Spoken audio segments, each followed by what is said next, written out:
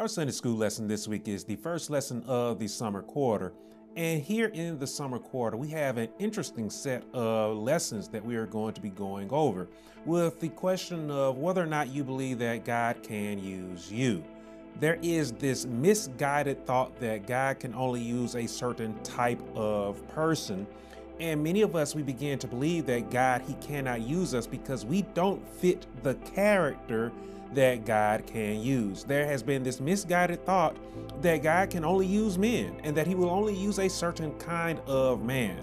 So we're going to dive into lessons over the next few months where it is made very clear that God, he can use anybody, man, woman, boy, or girl. So for the first 2 months of our lessons here in the summer quarter, we're going to look at God using women. God, yes, he does use women. There are many times throughout scripture where the Lord uses women. So our first lesson here for the summer quarter comes from the 2nd chapter of Genesis, where we are going to be taking a look at God's creation of woman. Why did God create woman? Why did God create women? So our lesson here today, there in the 2nd chapter of Genesis, in the 18th verse, it opens up with the Lord saying, "It is not good that man should be alone." And we'll see there in the next 2 verses that man, Adam, we'll see what he was up to. We are told that out of the ground, God formed every beast and bird of the air, and that he would bring them to Adam to see what Adam would call them. We are told there that Adam gave names to all cattle, to the birds of the air, and the beasts of the field. This was Adam's life. We like to say that Adam, that he tended to the Garden of Eden when he was dwelling in the garden, but I want to make it very clear that Adam, he didn't have to do any hard labor. There was no hard, strenuous task that Adam had to do in the garden. He simply dwelt in the garden, and most importantly, he dwelt peacefully while living in the garden. There in the 20th verse, we are told that though he was dwelling in the garden, though he was dwelling peacefully in the garden, we are told there that Adam was alone. Every other animal, every cattle of the field, beast of the field, birds of the air, they had their mates. They had something that was comparable, something that was like them. But Adam, he was alone. So when we go back to the 18th verse, we'll see this is why God said that it's not good for him, it's not good for man to be alone. And something that I love about the King James Version, the translation of the KJV, is the fact that it said that God there, that he made a help meet for Adam. So he had no one who was comparable to him. He had no one who was of the same intelligence as he was. He had no one who could understand him. He had, in other words, no one who could relate to him, no one who could go through the same experiences that he had in the garden, and that could share the experiences with him as well. So again, we'll see here in our lesson today that the Lord made a helper, a help meet, someone who would be comparable to him, someone who would be just like him. And so when we take a look there at the 21st verse, we'll see that God, that he performed the first surgery on earth, where he put Adam to sleep, and then he cut into Adam, and he took one of his ribs, and then he sealed back up that wound. From that rib, we're told there that God made woman, and that he brought her to him. And when Adam saw her, he said, "This is now bone of my bones and flesh of my flesh." So Adam, he understood very well what it was that the Lord had just did and who it was that the Lord had just made for him. He understood very well that she is just like me. Bone for bone, right? Flesh of flesh. She is just like me. This is a statement that I wish many of us would understand today. And the reason why I say that is because over time, throughout history, it is made very clear that man does not look at woman as his equal. Man has always tried to stand above and over the woman, rather than seeing the woman as someone who is just like him. Again, when God created woman, He created man's helper, his helpmeet, someone who was just like him, someone who was comparable to him, someone that could understand, someone that could relate to him. God, I want to make it very clear, did not create a pet for mankind. God did not create someone who should be viewed as a piece of meat, or someone who's just created for the purpose of sexual intercourse, or for childbirth, or for marriage. Many of us, we know that the Lord said that mankind should be fruitful and multiply. But again, that's a statement, as you have heard me say before in the past, that's a statement that we don't understand. Our thoughts on that statement from the Lord is also misguided. Again, God, I want to make very clear, when he created woman, he created someone who was just like man, someone who scripture makes it very clear is comparable to man, of the same intelligence, someone who understands, someone who goes through the same things as man. He made man's equal. I want to make that very clear again. He made man's equal. So again, Adam, he understood what it meant for the Lord to take a rib from him and to create her.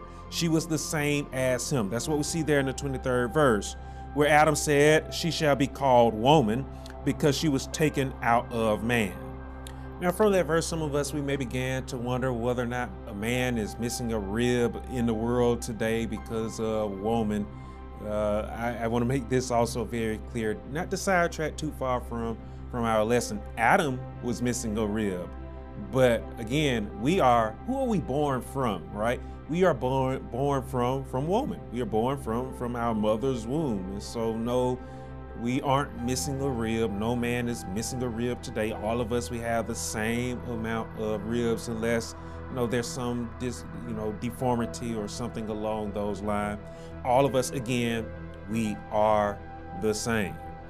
So when we take a look here at the 24th verse, we'll see that the scripture, it says there that a man shall leave his father and mother and be joined to his wife.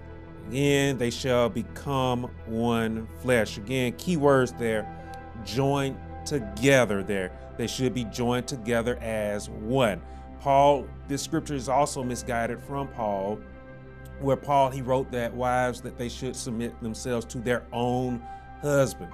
But at the same time, within that passage of scripture that you find in the book of, or in the letter of Ephesians, Paul, he also made it very clear that a man should do the same. In fact, Paul wrote that a man, he should give everything. He should give his all for his wife, just as Christ gave for his bride, and his bride is the church. So again, equality, equal. We should be united as one in marriage. Now, some will begin to wonder, well, does that mean that marriage, from what's said there in Genesis, that marriage is required, that all of us should get married? Is that the case? Is that a requirement? Let's answer that question, okay? Because that thought, it gets brought up. To answer that question, I want you to turn with me over to the 19th chapter of Matthew's Gospel. We're going to take a look at a couple of verses there. We're going to take a look at the 10th and the 11th verse. Now, we'll see there in the 10th verse, after having spoken about marriage, after having spoken about adultery and divorce, we'll see that some of the disciples, they suggested a suggestion to Jesus, where they said that maybe it is better that one not marry, so that they didn't break the law about marriage and about divorce. To which Jesus, he responded to them there in the 11th verse, said to them, all cannot accept this saying, but only those to whom it has been given. In other words, Jesus was saying that marriage isn't for everyone. If you are one who does not believe in marriage, Jesus was saying, if that is acceptable to you, then don't get married. But if you look at marriage and that's life for you, you have this burning desire to be married, to get married, Jesus said, go and get married. Find yourself a wife, find yourself a husband. Get married is what Jesus was saying. But something else that Jesus made very clear in that scripture, and I skipped past that scripture in the 19th chapter of Matthew's Gospel. I would encourage you to read that passage of scripture. The thing about marriage is that one should be faithful, of course, right? marriage, it requires faith, it requires trust, and it should require love as well. And so Jesus, he would say, if you get married, be honest, be faithful, be true in your marriage. And if you don't get married, Jesus, he would make it very clear as well, don't you go out there being a fornicator, okay? If you don't want to get married, Jesus would say to you, no problem. You don't have to get married. Marriage is not a requirement. But again, we must live by faith.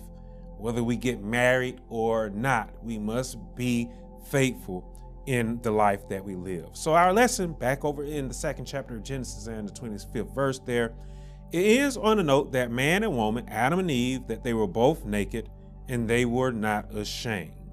So I want to end our lesson this week. I want to end it on this note. When God created mankind, that is man and woman, he created us in his image. He created us in his likeness. Man had a glow about himself in the garden, to where, again, we were created in holiness and in righteousness.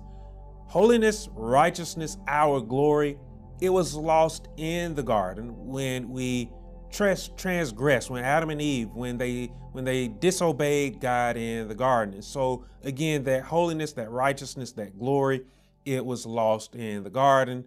Man was kicked out of the garden, and then the world as we know it is today, that all began to happen. And so I make note of that is because, again, God, he created us for the purpose of being fruitful and multiplying. And again, like I said, our thoughts on what it means to be fruitful and to multiply, it is misguided. That doesn't mean that we're just supposed to procreate, that we're supposed to fill up the world. No, that's not all that it means. We are to be fruitful in the sense that we are to be a blessing in this world. We should be growing together in this world. We should be growing together as a society, man and woman together, married or not. We should be growing as a community. Have we been successful in doing that? What do you think? I think part of the struggle that we face today is that we do not honor and we do not respect one another.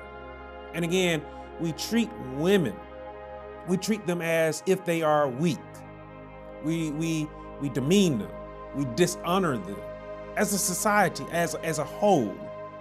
And that has been part of man's struggle. That is why we have not grown in the way that we could grow. We truly could be fruitful. We truly could prosper as a whole, as a people, as mankind, but we don't do it. And the reason why we don't do it is because we do not honor each other. We do not respect one another. Respect, honor, it will go a long way. So something that we must do, something that we need to do today is we need to learn how to honor, we need to learn how to respect one another. Man to man, woman to woman, and then man to woman, woman to man. We need to learn how to honor and to respect one another. When we go around and we treat women as sexual objects, or for just, hey, they're there only to be married to, they're only there for childbirth, I want to make it very clear that we demean, we dishonor them. And at the same time, I want to be very clear that we aren't honoring the Lord as well. We aren't respecting God as well. So again, God, he created man for a purpose and he created woman for a purpose. And those purposes is for us to grow together, for us to love one another. Can we do that? Will you do that today? I hope that your answer is yes. Okay? And so I hope that you're able to take something away from our lesson here this week. I hope that you see why it is that God created woman. He created her to be comparable to man, to be just like man, so that she could help man, and so that man could help her, and so that all of us can grow together. Amen. Amen. Thanks for watching this week's Sunday School lesson. I hope that you enjoyed this lesson, and I hope that you'll share this lesson with someone somewhere. Be sure that you like this video, and if you aren't doing so already, make sure that you're following this channel. Hit the alert bell as well so that you don't miss any notifications for the next video that we share here on the Newfound Faith YouTube channel.